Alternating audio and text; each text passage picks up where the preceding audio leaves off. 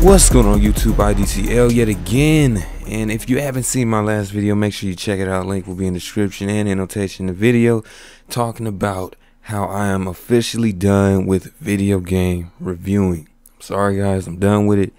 I explained it in the video, so make sure you go check that out. Now, as I said at the end of the last video, I would be talking about some Watch Dogs and how, in my opinions, and how I feel on it. Not a review, because I haven't even beat the game, but just how I feel about it. And as of right now, I've got a couple hours in on it, and yeah, give you guys some leveling, if that makes sense. But anyway, getting into Watch Dogs. Now, as we all know, Watch Dogs had just a horrendous launch. Now, I'm not talking sales-wise, because it's sold great. It didn't pull no GTA 5 numbers, but it's sold, I believe it's the best-selling Ubisoft game of all time. And that says a lot, because Ubisoft has dropped shitloads of games, shitloads of great games. But what I'm talking about is that punk-ass service error from Uplay. Why the fuck does Uplay exist? Now, as of right now, I believe it's corrected and whatnot. For me, it is, at least for the PC. I'm able to log in. I'm able to get into my game and play and get on multiplayer and all that other good shit, and it's all good. But man, you cannot unleash some unprepared shit like that. I understand the servers mash out or get full quick as shit when something releases. It's like a snap of the finger. As soon as the game come out, the servers are gonna fill up like crazy. But you gotta be prepared for shit like that. And I think I think y'all just need to nerf that shit. Just fucking get rid of it. Put your games on Steam, swallow your pride, and do it for the gamers, man. Shit. I know you're trying to keep the money in your pocket, but fuck that. Do it for the games. Of course they're not gonna listen. They're not even gonna hear this video, but I'm just saying. But yeah. Aside from that, getting into the actual game of Watch Dogs, there is a couple of problems, and I can at least speak for the PC version. Now, as you guys know, I'm running an AMD graphics card. It's R9 270X, and it's more than enough to max out, not max out, but set to high settings in Watch Dogs. Now, yes, max out in Watch Dogs, but for some reason, it's just not working that good. Obviously, Watch Dogs caters more to NVIDIA products than it does AMD, and that you can see that just by looking at the damn box of the game, or just looking at the beginning where they say that this is an AMD, this is made for not AMD, this is made for NVIDIA, and shit like that. I always hated shit like that when you optimize a game more for one graphics card than another, one more GPU than another. As far as companies that make it's pretty fucked up, because it really sets the other GPU maker on the back burner. You know what I'm saying? So like, if you have an NVIDIA card and say you buy Battlefield 4, which is AMD optimized, and you're gonna be set on the back burner a little bit. But the thing is, with Watch Dogs, it's fucking up for every GPU.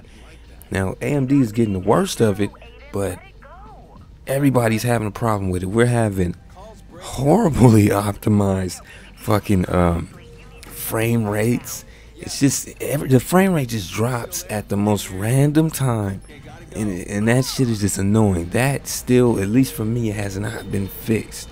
And I know I have a card capable. It's not no GTX 690 or anything like that, or a Titan, or even an R9 290, but it's a great graphics card, especially for games that are coming out right now. It's capable. It's very capable. And to see it not performing well sucks ass. But I know that it's not my hardware. It's more of how the game is optimized. We had the same problem with past Ubisoft games on PC, such as Assassin's Creed 4, Assassin's Creed 3. I mean, the only games they really got right in the past is really Far Cry 3 and Splinter Cell Blacklist. Those two worked well with PC, at least for me it did.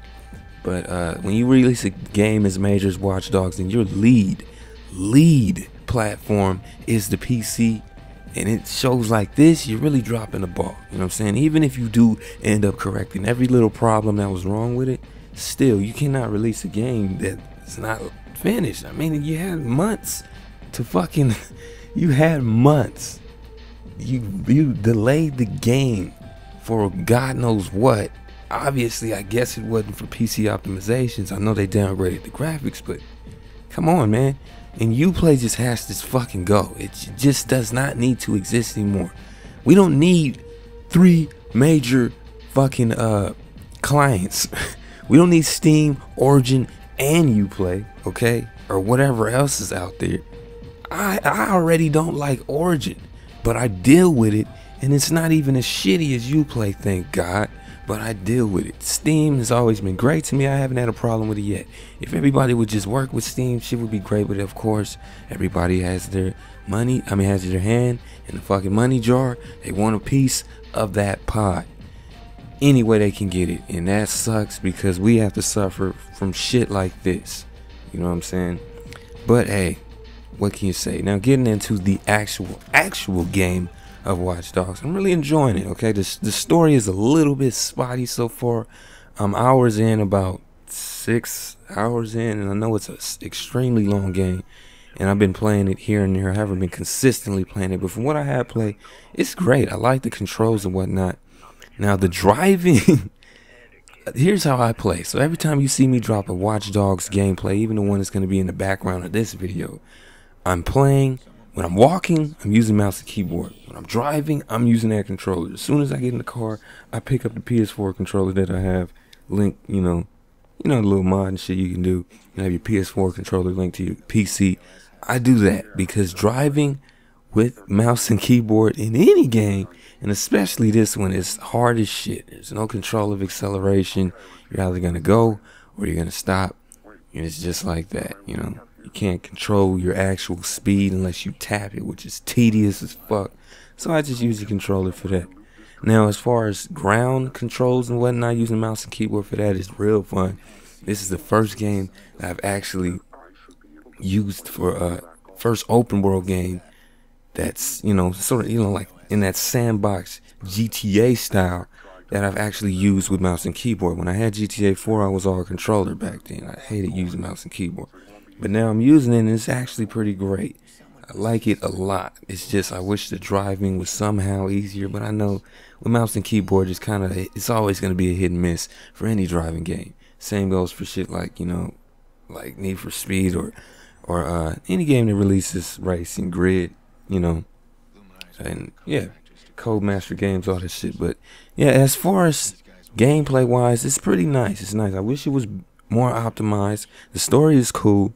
I like it so far. It's basically a revenge story. We've all seen this before, but the way it's told is nice. The city is nice. The graphics, of course, you couldn't. If anybody expected this to look like the E3 2012 demo, yeah, you kind of fucked yourself. Or the 2013 demo, I can't remember what year. You kind of fucked yourself because I knew that wasn't gonna happen, especially after they pushed the date back yet again, and then they confirmed it with the graphical downgrade not too long before the release. You have to expect this shit, man. Come on. It's not gonna look, the same shit happened with Assassin's Creed 3. That game still looks better in that E3 demo than it does in the actual game. But yeah, like I say, especially with Ubisoft, you gotta take their showcasing with a grain of salt. The only game I think that's gonna live up to its graphical proportions is that new Splinter Cell, The Division. I hope they don't downgrade it because they did push it back again. But God, I hope that shit lives up to its graphical proportion, because if it does, it's gonna be one of the best looking games to release so far, at least from now standards. Yeah, as far as Watch Dogs, I'm enjoying it so far. It's not a bad game.